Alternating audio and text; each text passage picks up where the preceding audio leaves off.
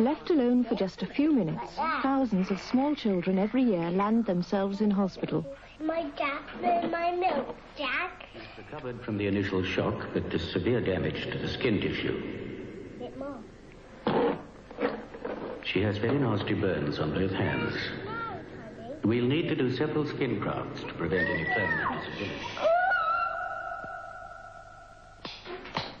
Many household chemicals now have bottle caps which children can't undo. But they can't protect your child if you pour the contents into another container. Now, he wants to eat in the blue cup. We're now measuring blood levels to determine the risk of brain damage and possible blindness. Just a few teaspoonfuls of this chemical can be fatal.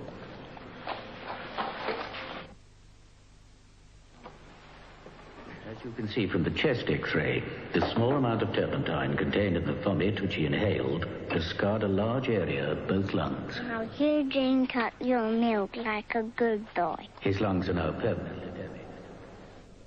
Keep all household products in their original containers.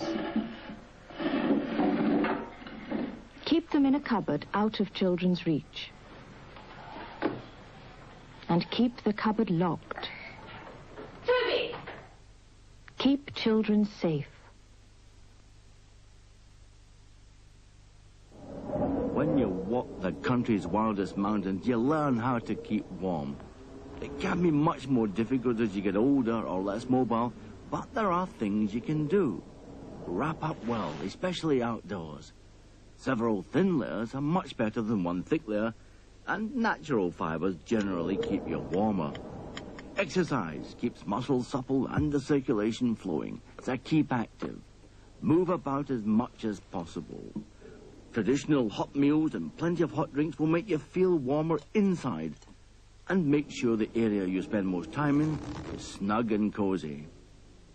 At the end of the day, stay warm in bed with plenty of blankets and a hot water bottle. The old-fashioned bed socks and a hat should keep you comfortable. For more information, ring 0800 83 85 873. Keep warm this winter.